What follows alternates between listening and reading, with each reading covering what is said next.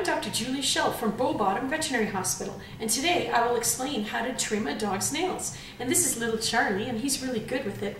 It's good to always practice, and it's important to kind of make it a positive reinforcement thing. So always let the dog smell the claw trimmer, let them know what they're getting into, and you can also touch the claw trimmer to their foot a few times and positively reinforce them. And Hannah's doing a great job with giving them petting. You can also give a lot of cookies and treats to distract them as well.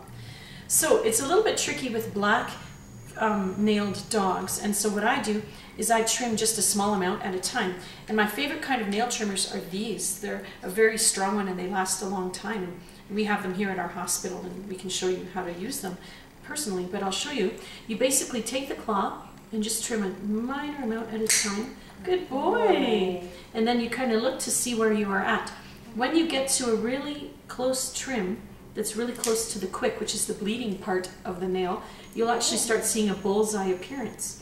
And that means that you're very close to the quick and you don't want to go much further than that. So we're just doing a little trim at a time. And so right now I'm actually starting to see a little black dot right in the center of the nail, and that's when I know it's going to be finished and I don't need to trim anymore.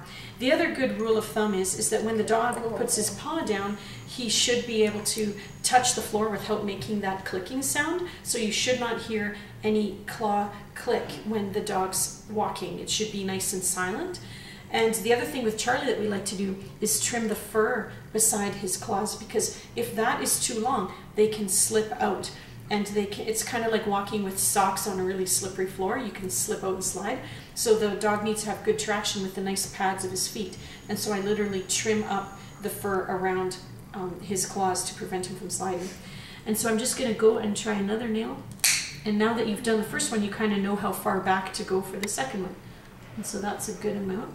And you can use different angles. I kind of like to go one vertical clip and one kind of like angled clip, because then it helps keep the claws from coming back so quickly. So it's good to do one vertical clip and one a little bit on the angle to get the claw to extend farther back when you trim it.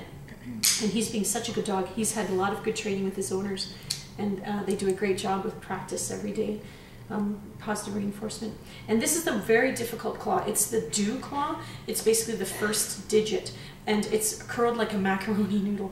And so it's really difficult. Sometimes I get in there with a different type of nail trimmer. This is notoriously known for cat nail trims, but you can use it for dogs as well. And so it just lets me get the proper angle. Good boy, Charlie. Oh, and if he gets too scared, you just want to kind of back off and let him chill out for a bit. And then you want to go back in there because he has to learn. He needs to get done for his own health. Hey, little baby. Hey? Yeah. And you can go on to a different nail if he's really being nervous like he was. The hind claws are a little bit thicker usually, and in Charlie they're also black, so you just want to do the same method. You want to just trim a little bit and then see where you're going. And then you can trim again once you kind of know the angle. And with Charlie, it's good to do just a few at a time. And if he gets too nervous and stressed out, you can always come back at a later date. So sometimes it takes like maybe 4 days because you do one paw at a time. Good boy, Charlie. So we can go back, and sometimes pushing their leg back instead of forward is good. It's always important to keep the leg in alignment with the body. Like you never want to hold the leg out to the side because that can be injurious to their joints and ligaments. So you can just kind of trim backwards and get a little bit more of a closer trim. Good. See, he's forgiving. He forgives us. Good boy, Charlie.